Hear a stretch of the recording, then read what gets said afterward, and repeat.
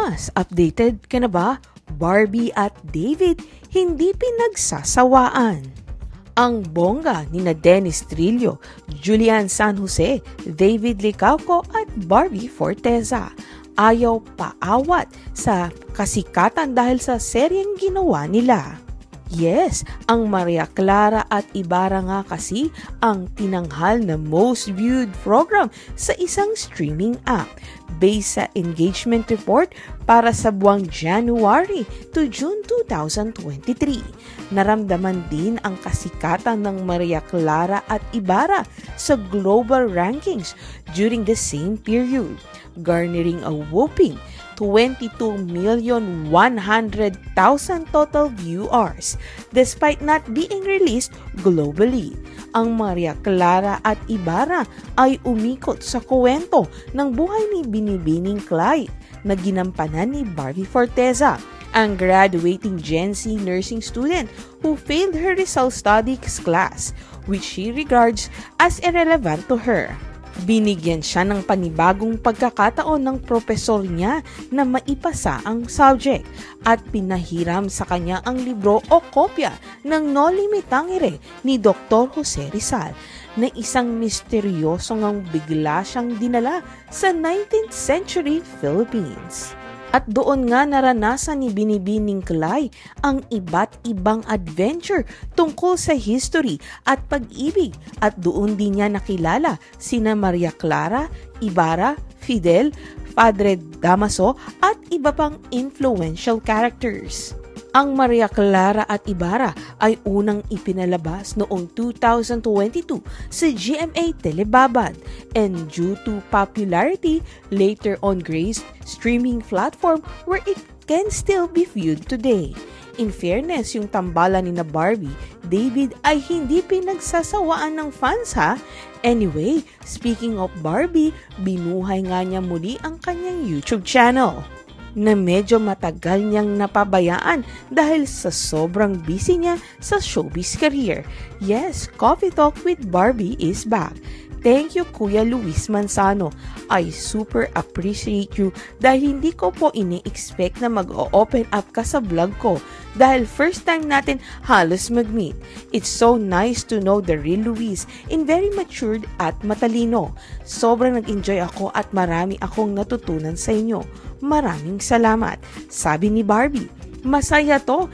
Isang interview na na-enjoy ko rin at parang ilang taon nang magkaibigan, sabi ni Luis. Well, naka-up na sa YouTube ni Barbie ang video at kayo na lang ang bahalang humusga sa naging tsikahan nila with Luis. Pilipinas, updated ka na ba? Barbie at David hindi pinagsasawaan. Ang bongga nina Dennis Trillo, Julian San Jose, David Licauco at Barbie Forteza ayaw paawat sa kasikatan dahil sa seryeng ginawa nila. Yes, ang Maria Clara at Ibarra nga kasi ang tinanghal na most viewed program sa isang streaming app based sa engagement report para sa buwang January to June 2023. Naramdaman din ang kasikatan ng Maria Clara at Ibarra sa global rankings during the same period, garnering a whopping 22,100,000 total viewers despite not being released globally. Ang Maria Clara at Ibarra ay umikot sa kwento ng buhay ni Binibining Clyde na ginampanan ni Barbie Forteza, ang graduating Gen Z nursing student who failed her Rizal Studies class, which she regards as irrelevant to her. Binigyan siya ng panibagong pagkakataon ng propesor niya na maipasa ang subject at pinahiram sa kanya ang libro o kopya ng No Limitangere ni Dr. Jose Rizal na isang misteryosong ang bigla siyang dinala sa 19th century Philippines. At doon nga naranasan ni Binibining Clyde ang iba't ibang adventure tungkol sa history at pag-ibig at doon din niya nakilala sina Maria Clara, Ibarra, Fidel, Padre Damaso at iba pang influential characters. Ang Maria Clara at Ibarra ay unang ipinalabas noong 2022 sa GMA Telebabad and due to popularity, later on graced streaming platform where it can still be viewed today. In fairness, yung tambalan ni na Barbie, David ay hindi pinagsasawaan ng fans ha. Anyway, speaking of Barbie, binuhay nga niya muli ang kanyang YouTube channel na medyo matagal niyang napabayaan dahil sa sobrang busy niya sa showbiz career. Yes, Coffee Talk with Barbie is back. Thank you, Kuya Luis Manzano. I super appreciate you dahil hindi ko po ini-expect na mag-open up ka sa vlog ko dahil first time natin halos mag-meet. It's so nice to know the real Luis in very matured at matalino. Sobrang nag-enjoy ako at marami akong natutunan sa inyo. Maraming salamat. Sabi ni Barbie, masaya to. Isang interview na na-enjoy ko rin at parang ilang taon nang magkaibigan, sabi ni Luis. Well, naka-up na sa YouTube ni Barbie ang video at kayo na lang ang bahalang humusga sa naging tsikahan nila with Luis. Pilipinas, updated ka na ba? Barbie at David hindi pinagsasawaan. Ang bongga ni na Dennis Trillo, Julian San Jose, David Licauco at Barbie Forteza. Ayaw paawat sa kasikatan dahil sa seryeng ginawa nila. Yes, ang Maria Clara at Ibarra nga kasi ang tinanghal na most viewed program sa isang streaming app based sa engagement report para sa buwang January to June 2023. Naramdaman din ang kasikatan ng Maria Clara at Ibarra sa global rankings during the same period, garnering a whopping 22,100,000 total viewers despite not being released globally.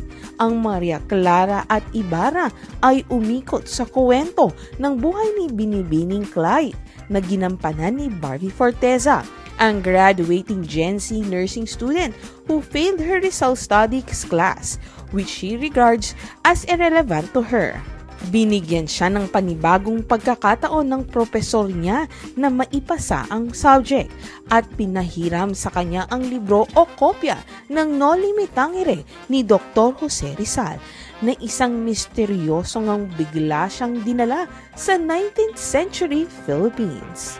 At doon nga naranasan ni Binibining Clay ang iba't ibang adventure tungkol sa history at pag-ibig at doon din niya nakilala sina Maria Clara, Ibarra, Fidel, Padre Damaso at iba pang influential characters. Ang Maria Clara at Ibarra ay unang ipinalabas noong 2022 sa GMA Telebabad and due to popularity, later on graced streaming platform where it can still be viewed today.